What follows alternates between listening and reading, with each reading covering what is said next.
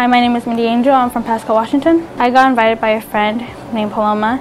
My experience when I first came to this church, I had a different feeling in my body. I had a feeling of shaking and vomiting and crying. And it came to a point where I just started crying. When I ended up in the bathroom stalls crying, and not knowing the reason why. And that night I gave my life to Christ. My life before I came to church, I was depressed. I was addicted to many things.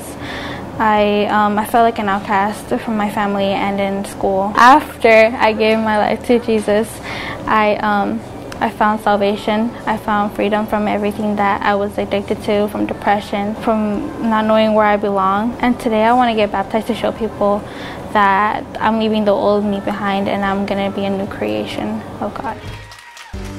Come on, church, put your hands together for Jesus Christ.